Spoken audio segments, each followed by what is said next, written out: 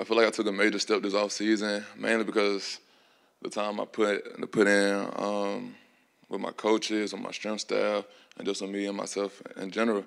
Um, in the film room, learning tendencies on offenses, and just being with my coaches, it helps a lot on the field and off the field. So I feel like I made that step this offseason. For me, I feel like it's more mental because if you know what you're doing, you can go out there and execute faster. I feel like it's not about where you start, but more like where you end up, and you got to enjoy the process because football is just a game. It's not the end point. It's the journey, and I fell in love with the journey. So no matter what happened in between, I love football. So wherever I ended up, that's why I was gonna play. So here in Florida, we talk about being a 4D player, and I feel like I'm making that progress to being a 4D player. I'm not saying I'm there yet because there's always work to do, but being able to understand what the guy beside you, the guy in front of you, and behind you doing is more important than just knowing what you got to do yourself. So I feel like that was the biggest step for me, being a 4D player. Basically, I was in coverage, and I seen him break the pocket, and I was like, I got to make this play, and I can't miss this tackle.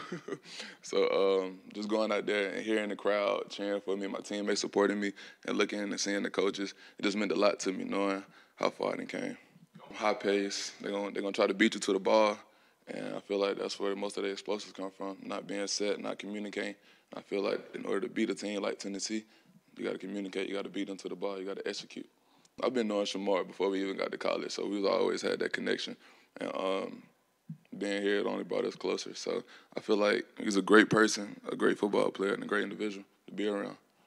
For us, it's more as a statement game. Like the past 2 weeks wasn't a fluke. I feel like we've been putting the work in, and Armstrong is a great coach, so he's going to always put us in the right place at the right time. So as long as we go out here and execute, do what he tells us, and make the plays that's supposed to be made, we'll be fine. The past 2 years when I wasn't playing, when I first got here, one of my coaches told me, just keep your head down and work and learn from those guys because there's a lot I could have learned. There's a lot I did learn from Ventrell and Bernie, and I'm using those same things today. So I want to thank those guys for just, you feel me, being great role models and great leaders to the younger players as I was myself. Y'all know B Spice back, right?